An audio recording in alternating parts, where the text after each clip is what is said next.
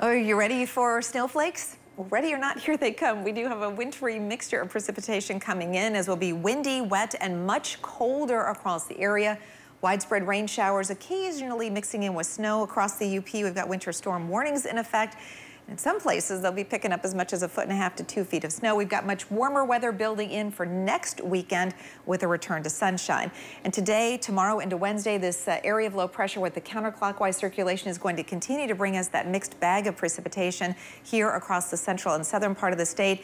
At times, we will see the snow accumulate on some of the grassy surfaces, especially in areas off to the north and east of downtown Grand Rapids. But once again, we will see periods of those big, heavy, wet, fat snowflakes mixing through as well as temperatures make it only into the low 40s. These readings, by the way, for the next couple of days, closer to where we should be toward the end of November. We make the changeover very quickly Thursday into Friday, and look at the gorgeous weather that builds for the weekend.